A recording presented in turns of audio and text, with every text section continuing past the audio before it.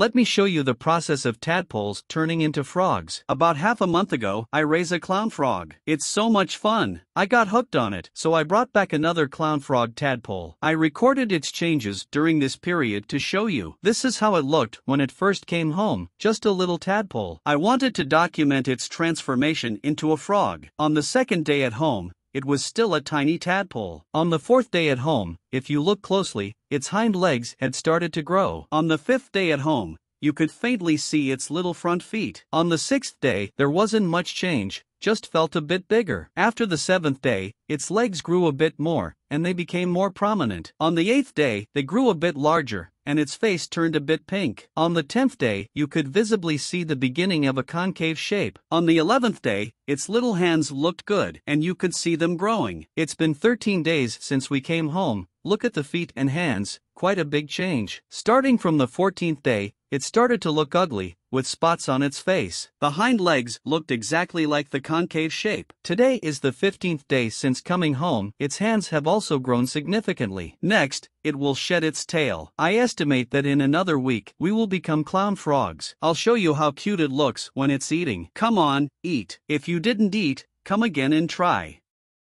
Oh, hey, it went in.